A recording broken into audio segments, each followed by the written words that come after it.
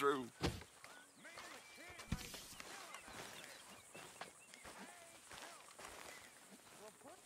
What do you want? Uncle told me something about a train. What did he say? Mary Beth overheard something about a train full of wealthy folk rolling down through Scarlet Meadows just south of the state border. Yes. You need help with it? I ain't even sure about doing it. Come on. At night, not too guarded, it's perfect. Nah, I ain't thought it through. Stopping a train, pain in the ass. Sure, but what if we could force a train to stop? Well, of course. We get a wagon full of something flammable, oil. Put it on the tracks. They see it. They know they either have to stop or die. Ain't no train driver wants to be cooked alive.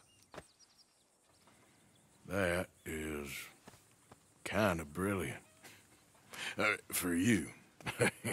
That is a real idea. I think that's the first time you ever had one of them.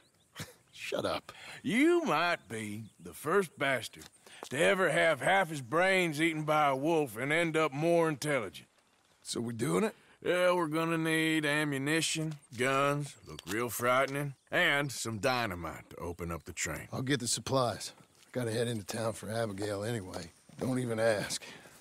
You go find us an oil wagon. Yeah, I know just the place. They're always heading into that refinery. There's an old rundown shack just over the border, north of a place called Dewberry Creek. Leave it hidden somewhere near there.